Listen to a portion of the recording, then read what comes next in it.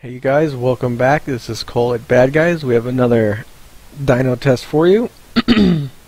And today we were testing a OEM K20a PRC type R manifold versus a CNC ported RBC manifold.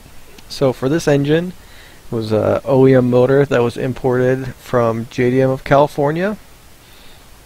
It had grams 1000cc injectors on 91 fuel, K-tuned header, a 3-inch exhaust, and a Magnaflow muffler. Really pretty basic modifications here in this EG. And these tests were done at the same day.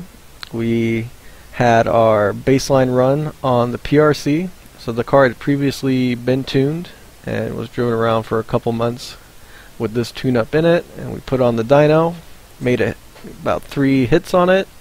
This was just one of the runs here in the blue from that, and then we hot swapped over to the RBC manifold and the 72mm K-tuned throttle body. So the blue again is going to be our PRC pole, and the red will be our RBC. So if you take a look here on this first picture I have for you, at about 5500 RPM you can see that the RBC is up about 11 horsepower and about 10 foot-pounds.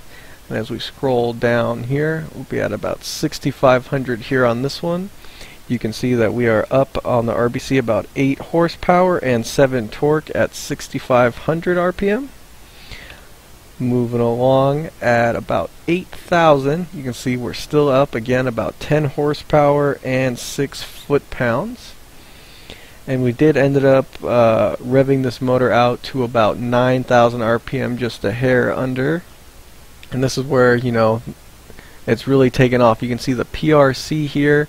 It's doing okay. It's pretty decent, you know, for an OEM manifold. And then once you start to get the higher RPM, it just falls off slowly down.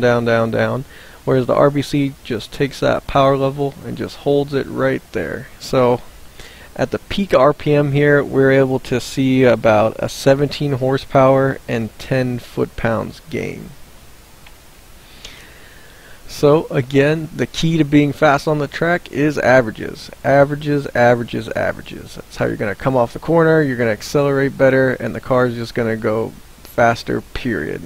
So as you can see here, the RBC just everywhere. Gains everywhere, all the way across the board. Even in the super high RPM is where this thing really kind of shines.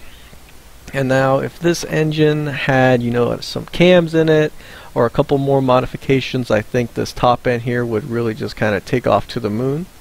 But for a stock importer engine, you know, with just really basic bolt-ons, this thing made killer power. And this was dynoed on a DynoJet roller. It had the WinPep 7 at the time. And I just want to say thank you to our customer. He was actually the very first one that had one of our CNC manifolds. This was the first one we ever finished.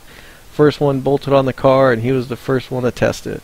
And it was tuned by Robert Hoffman at Race Front Wheel Drive. He did a great job on it. And allowed us to get this data, so can't thank him enough for that. And if you have any questions or comments, or you have a RBC manifold you're looking to get ported, you can send us a message on our social media at facebook.com/badguysworldwide. Or you want to see some more pictures of the manifold and a couple of other bits of information we have on our website at badguysonline.com. Or if you just want to see what we're up to, you can follow us on Instagram at badguys_worldwide. Thanks for watching.